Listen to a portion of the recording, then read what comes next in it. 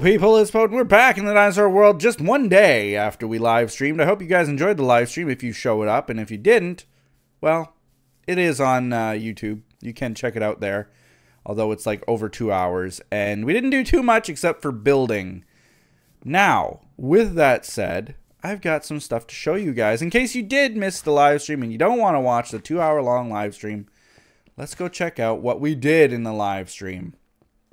So in the live stream, we did a bunch of digging, a bunch of mining, a bunch of building. We went into the world of Atum and died. And I'll update all of that very soon. Anyway, what am I doing here? Right. I know what I'm doing. I'm showing you guys this. So during the live stream, we built the ceiling. We built the ceiling for the museum. And it looks epic. It looks pretty cool. Since then, I've gone and I've put stair blocks all over the place. So this is after I finished with the live stream. I went and I finished all of this with white glass. And I went and I finished that. Big bar across the top like that. I attached it so that there's no airspace there anymore. Hard to explain what I'm talking about. But basically the roof is finished. I don't know if I'm going to put some kind of a design in there yet. I might. Some suggestions during the live stream were to put ancient symbols like hieroglyphics or some other kind of rune style patterns inside the glass. And I might still do that. I got a lot of space here, so I might still do that with the glass. Now, what else I did? This is off camera. I didn't record this. I didn't stream this. I didn't do anything. Nobody's seen this before. I started using... Instead of the white panes of glass, I started using the gray panes because you can see through them a lot easier.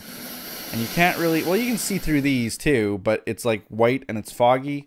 These ones are like clear and you can almost see through them like clear glass. But I don't want to use just clear glass because then, well, it looks ugly. It's plain as simple as that. I went and I made this wall here. And I finished it on both sides. Put some glass so you can see through to this exhibit. And over here I put a giant platform. This is where I wanted to have the brachiosaurus. So you guys remember that I wanted to have the brachiosaurus head sticking up and out of the middle. I'm going to do that, but it almost feels like, to me, like this is too off center. Because if we stand right here in the middle, like this is the middle right here, and we look up, like this wall is a little bit too close, I feel like. So I feel like maybe it would give us a lot less space, but if I take these and, for example, make it so that we're like that, right? Okay, and then we go like this. 1, 2, 3, 4, 5, 6. And that would be roughly where the display would be. But then you walk right into it when you walk into this area, and I don't like that, you know? So I think we're just gonna have to deal with it being the way that it is.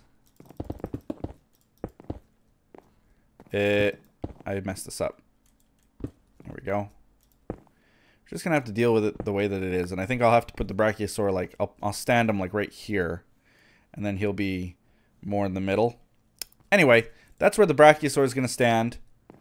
On the other side, I'm thinking of probably it'll be the prehistoric creatures like the mammoths, Smilodon, and all that, if I can get that. So that'll be like that. And let's see. Oh, yeah. I also did the grass in here. So I put dirt down, let the grass spread. I got some grass. And this is where the display cases are going to be for our little skeleton friends. So I've got one display case here pretty well set up with the dirt. I don't have it on me, but what I could do is put some trees in and show you guys kind of how it's going to look.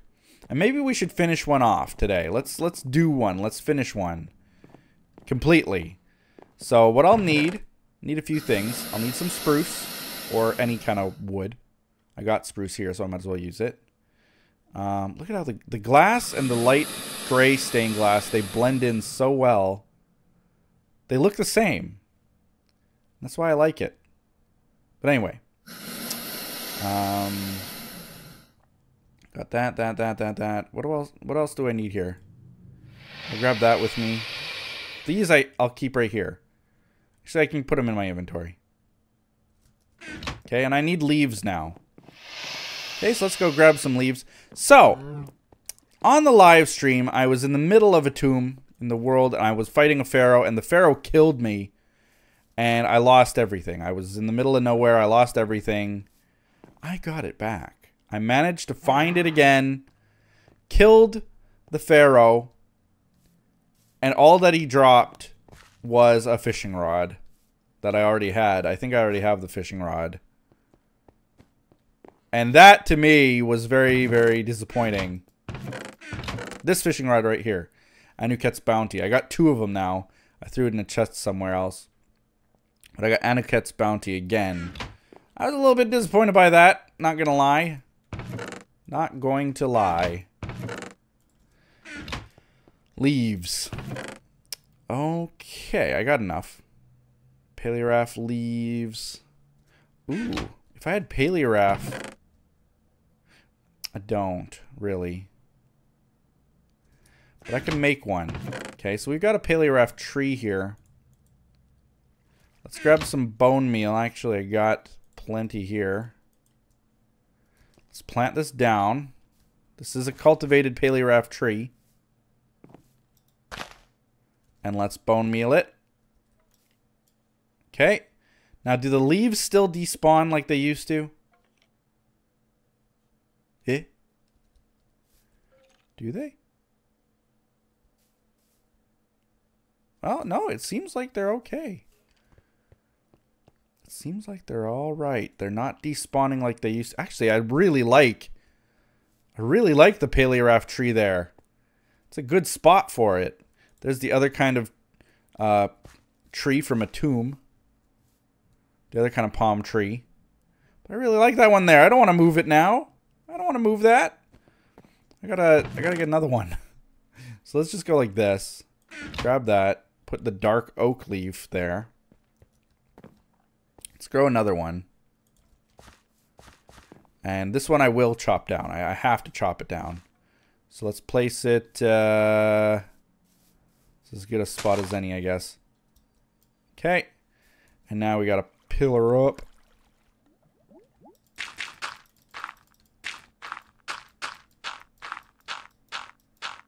Okay. And now just break it with this axe.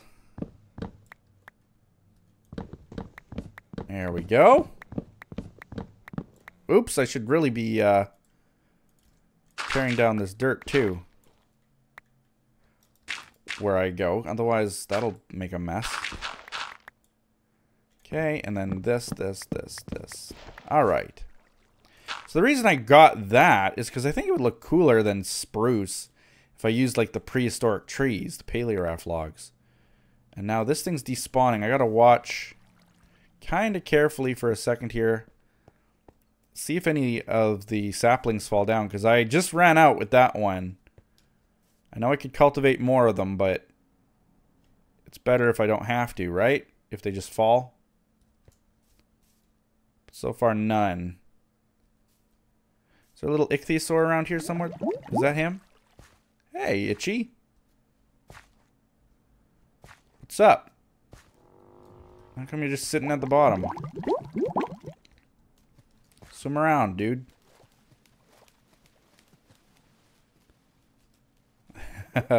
It's growing up pretty big.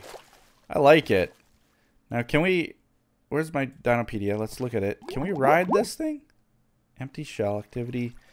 Thermal. Calm. Female. Age. Okay. It doesn't look like we can ride it. I don't know, though. Maybe we could.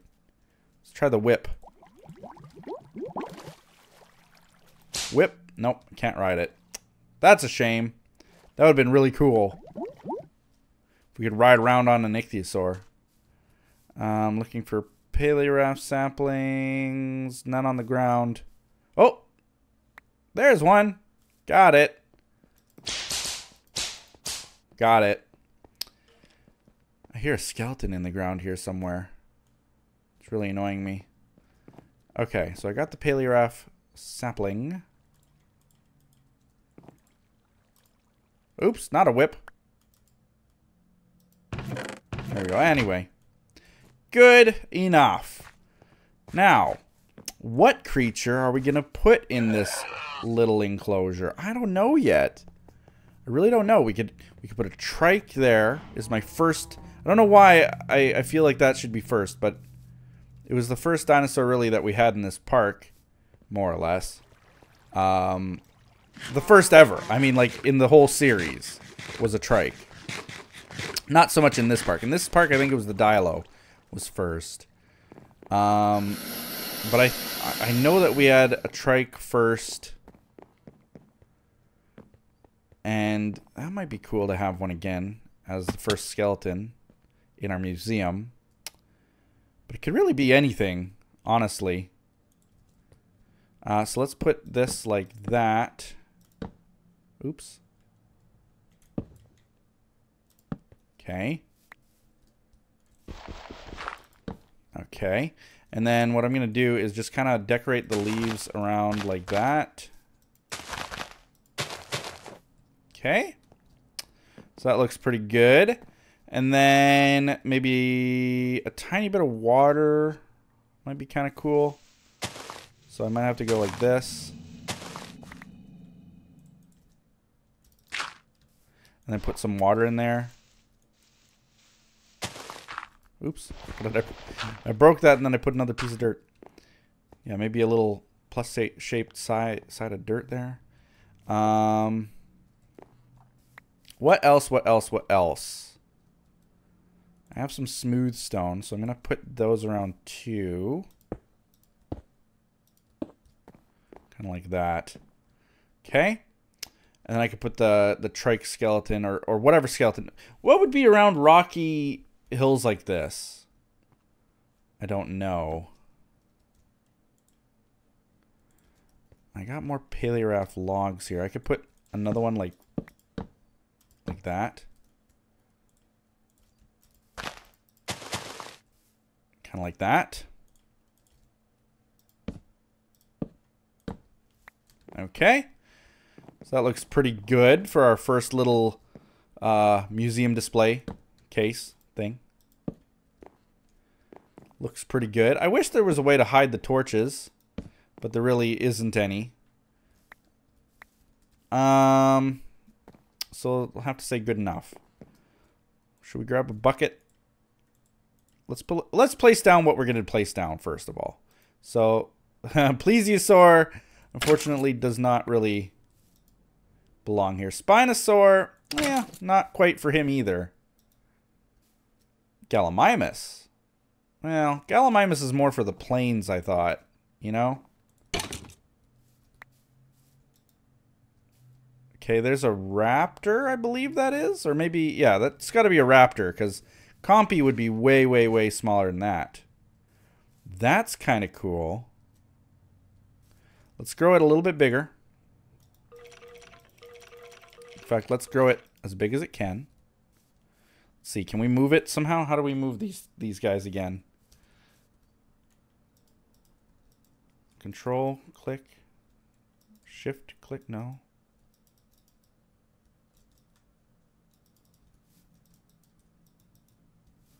You can't move them anymore, which seems like the case anyway. So you used to be able to move them by, I think it was alt click or shift click or control click, one of those things. It was something and you right click, and you can't seem to do that anymore, which sort of stinks. But what I'm going to do, come on, place down. This guy's hitbox is so large I can't seem to place down.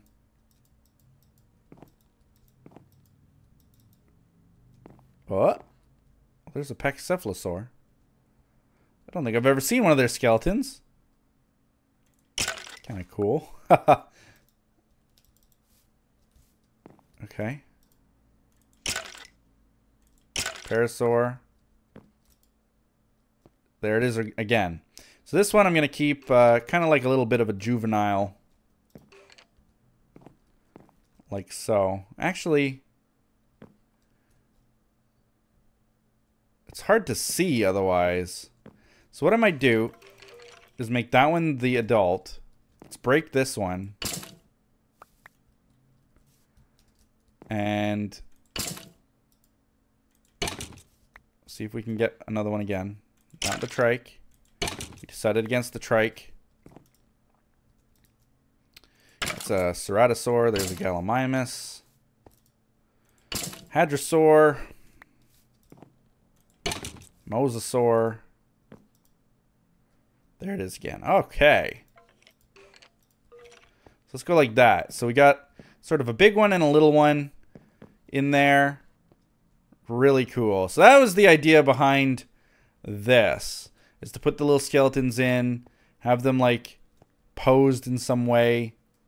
I'm going to go ahead and grab the water that we need for that little enclosure. And then that'll be done. Our little enclosure will be done. I keep calling it an enclosure, but display case? What else can I call it? It's a display. Anyway. It's a I don't know. It's an exhibit. Exhibit is a good name for it. So, a couple other things I wanted to do today. Grab the name tag. Go to here.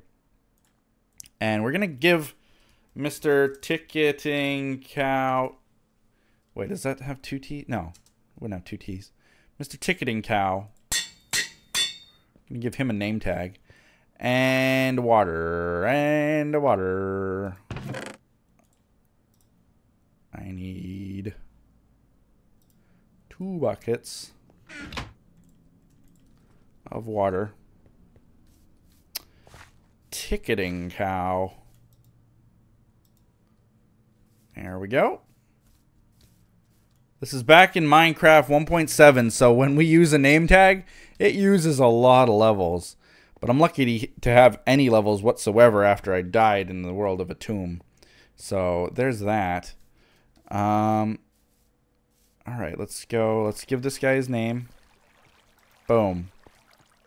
Enjoy it. Actually, I should have put a dot there beside Mr. as well, but whatever. Mr. Ticketing Cow. He now has a name. People were wondering why he was there. Now you know. Some people in the live stream were anyway. Okay, and now let's grab the water and throw it in. And then we got another bucket just for this.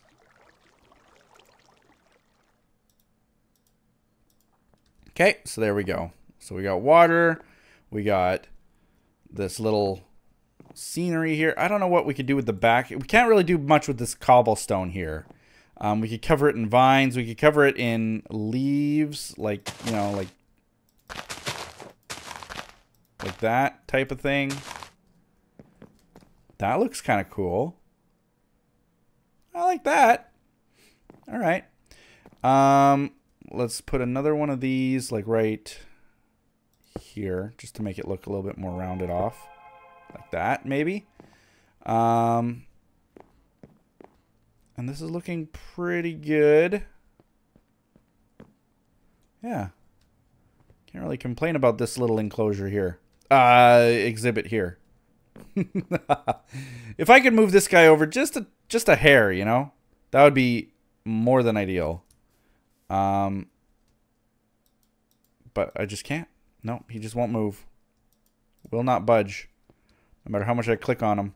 Because I wish I could move him just to like, just a little bit this way. Just a tiny bit this way. So that his nose wasn't pressing up against the wood there. But it looks pretty good anyway. You can walk up. You can see the raptors. And now I feel like what we should have. Let's go like this. Place this down temporarily. What we should have is a sign, of course, that would say, let's throw it in the middle, and then let's just put like utahraptor or something like that, right? Cool. Oh, I am loving this so much. Oh, that looks so cool. That looks so cool. All right, next, let's do one more. The brachiosaurus. So I was gonna put them more like right here, right? So let's go like that. No, not you. No. Gotta be careful where I place these guys. There's the therizinosaur. That would be kind of cool if it was large and in the middle. Trike. There's the one. So there it is. Full length. Tail comes down. Head pops up. That looks pretty cool. I actually would like it, though. I know it might seem foolish to break it again. But I'd actually like it a little bit moved over. So let's break it again. Let's build it again. Oh my goodness. I made it a lot bigger that time. Okay. Great. That is cool. Okay. Let's put name tag. There is no middle here really. So just one of these, I guess, is as good as any. Brachiosaurus. And I might put the scientific names later on. I know that, I think Fabe did that also. He started putting the scientific names, but this is what I wanted. This is how I wanted it to look. So you come into the museum and you see this massive brachiosaur neck just stretching up through the building. Oh, cool. Cool. This is looking really good. I am so happy about this. And I hope you guys are too. I'm going to end the episode there. I don't think that we could beat this. Yeah, I'm probably going to put the scientific name, so it'll be like Brachiosaurus Latin Word Day. So that's what it'll be. Same with the like utahraptor. I know that these are the velociraptors, but let's be completely fair. They're more close to utahraptor. So let's keep them as they are. These are definitely not turkey-sized raptors, so you know, it is what it is. What I could do, here's a thought. I could have both. I could have utahraptors and make these big ones. I could have the small ones like this, would be the velociraptor. I could do that. But let's just say that this is both utahraptor. One's an adult, one's a juvenile. This is a brachiosaur, definitely an adult, huge. The skeleton looks epic. It's placed, somehow I magically placed it like in the right spot the second time there. And its head pops up, stretches out. I can't wait till like this one, this one, this one. They're all going to have like little diorama designs like this. So that's going to be cool. Can't wait. In any case, that's the end of the episode. Hope you guys enjoyed it. I'm going to have fun trying to get a screenshot of all this. But anyway, hope you guys enjoyed it. Like this video, comment below, do all those other awesome things you people do. And we'll see. Why does it disappear when I look at it? That's annoying. We'll see you guys next time in the dinosaur world. Bye-bye. Don't you hiss at me at the end of the episode.